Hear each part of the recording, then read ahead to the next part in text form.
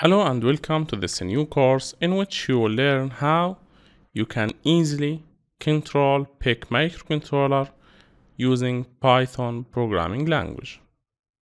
This is Ashraf from Educational Engineering team. As most of you know, Python is a very powerful programming language and it's widely used because of its simplicity, functionality, and platform independent nature.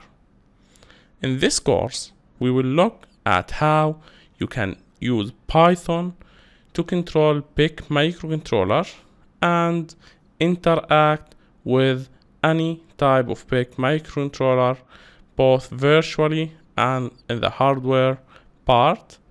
And we will cover how you can use Python with serial ports easily and effectively. Now, let's talk about what you will learn in this course. First, we will explain the working principle behind controlling PIC microcontrollers using Python. And we will talk about how to set up Python environment inside Windows or Linux operating systems, and how you can easily access serial ports using Python, how to interact with PIC microcontroller serially using Python coding, and we will talk about the hardware and software setup required to get started with Python and PIC microcontroller.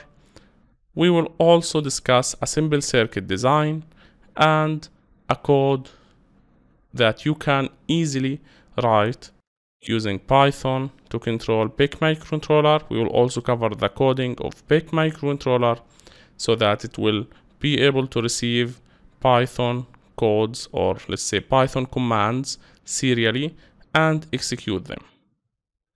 We will also cover important functions and libraries that you can implement to go to the next level in Python controlling of microcontrollers or PIC microcontrollers.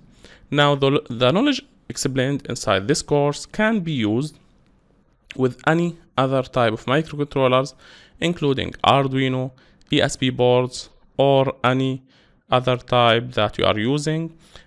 All of them can be controlled using Python using serial communication. I'm sure that you will enjoy this course content. Thanks for watching this quick introduction. See you inside. This is Ashraf from Educational Engineering team.